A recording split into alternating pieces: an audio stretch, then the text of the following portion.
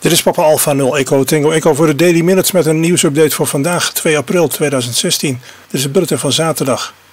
As always in weekends, today's broadcast will be in English. We start with an horrific event where the first ship of New Zealand's only offshore pirate radio, Radio Hauraki, had run aground with the microphones open all until abandoned ship and after. And after that we have a small item on numbers stations. We conclude the bulletin today with Morse code, some data in 8PSK 1000 at 1500 Hz with part 3 of amateur radio history and an SSTV image. Only 2 offshore radio stations remained in the whole world. Radio Veronica off the Dutch coast and, on the other side of the world, Radio Hauraki off New Zealand. Hauraki had had its problems as well. Its first vessel, Tieri 1, had gone aground in heavy seas and become a total loss in January 1968. Its listeners heard of its plight live in the Tieri 1's last dramatic broadcast. We're endeavouring to anchor on the rocks, and we're going to send up a flare. Anyone observes this flare, or anyone who knows anyone who's in the area, would they please advise them?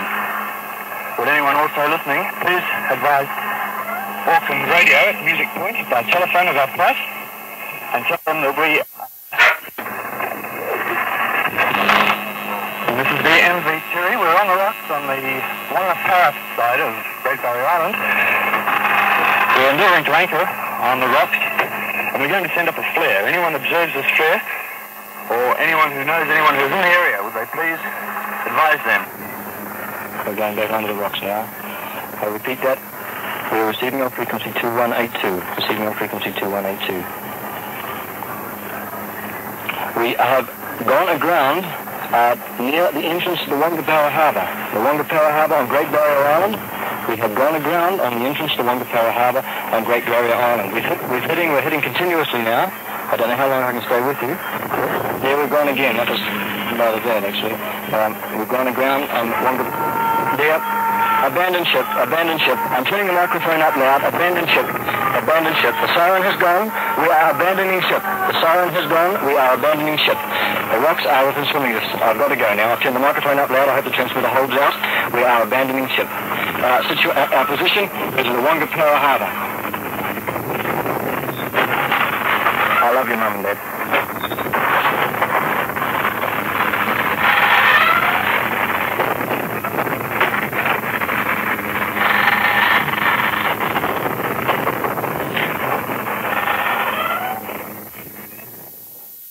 By the way, everyone on board survived this ordeal, though 2 years later the station went legal and, as it set sail to Auckland, during celebrations on board announcer Rick Grant fell overboard and was never accounted for. If you have a shortwave radio, try scanning the dial some night and listen for something like this. 39715. 39715. This is a recording of an actual transmission from a so-called number station. You can find these transmissions all over the shortwave spectrum. And usually it's a voice reading out an endless string of numbers, sometimes in English, sometimes Spanish, German, Czech, even Morse code. And it's long been thought that these stations play an important role in international espionage. In fact, the Russian spies recently arrested may have been getting their orders from Moscow through those transmissions. Mark Stout is a former CIA man. He's now the official historian for the International Spy Museum here in Washington, and he joins me in the studio. Welcome. Thank you very much. Pleasure to be here. So, Mark, explain how these number stations work. Well, as you could probably hear from the clip we just played, they're not actual human beings typically these days. They're automated. They're voice simulators. Beyond that, it's all a little mysterious. These stations are unlicensed, so it's often not really clear where the physical transmitters are, and shortwaves bounce back and forth quite a number of times between the ionosphere and the Earth, which is what makes them easy to receive the signal at a long distance, but it also makes them hard to geolocate. So that was my question. I mean, shortwave, we think of it as such an antiquated technology, so why bother with shortwave? Well, there's actually a lot to be said from an espionage point of view for shortwave radio. First off, because it can be broadcast over such an enormous area, you can be transmitting to an agent who may be thousands of miles away. And secondly, most of the modern communications techniques involving computers and that sort of thing leave behind traces. It's really hard to erase data off of your hard drive or out of a memory stick. But all you need here, however, is a shortwave radio and pencil and paper. And paper is easy to destroy, and the shortwave radio in and of itself is not incriminating. Millions and millions of people around the world have them. Atención. 7, 7, 7, 8, 3. Now, we know there was a case of some spies here in the U.S. caught in the past few years spying for Cuba. They were apparently listening to a transmission in Spanish.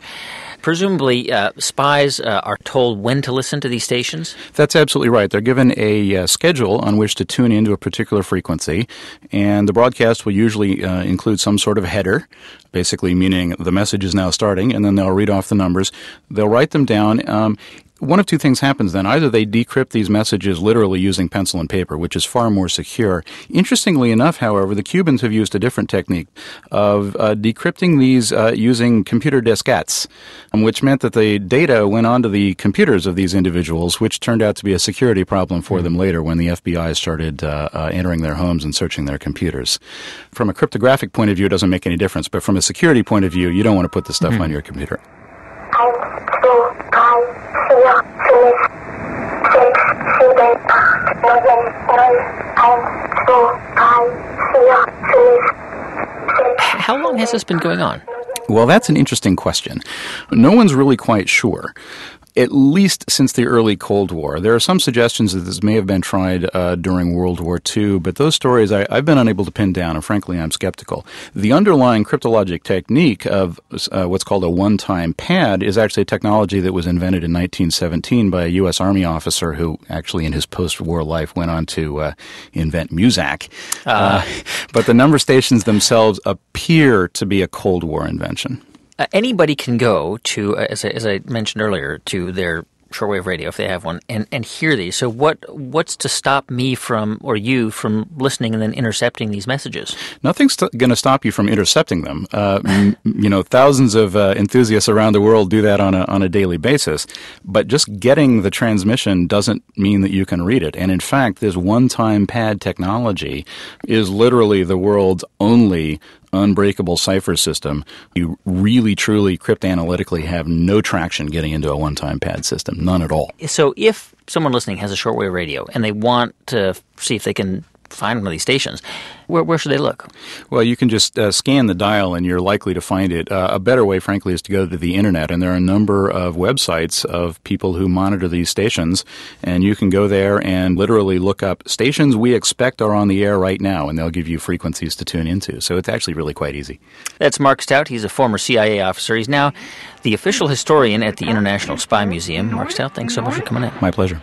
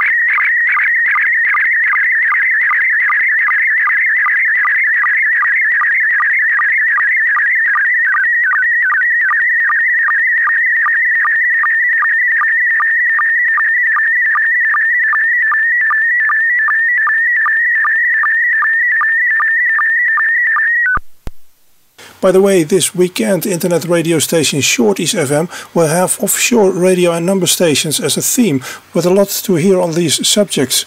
Shorties FM can be heard on fm.shorties.nl, fm.shorties.nl. Dit hele weekend items over zeezenders en nummerstations op het internetradiostation Shorties FM.